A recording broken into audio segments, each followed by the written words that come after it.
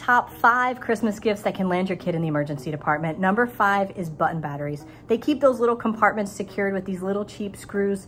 It is not worth it. They literally can kill kids, and they do every year. Number 4 is water beads. These are sold as sensory toys, but they can be small when kids ingest them, and then they can swell and cause things like bowel obstructions. Don't mess with these with little kids, and they can cause problems with pets too.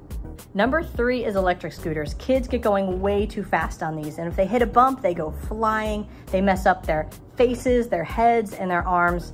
It's bad news bears. Number 2 is hoverboards. We see so many hoverboard injuries right after Christmas. They break their forearms, their elbows, and sometimes their heads, and they can literally light your house on fire.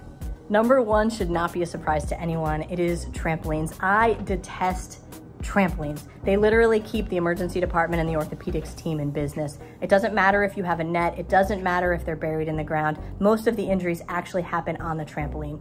And your homeowner's insurance may drop you. Homeowners insurance companies do not like trampolines either. I hope you have a wonderful holiday season and do not need to come pay me a visit.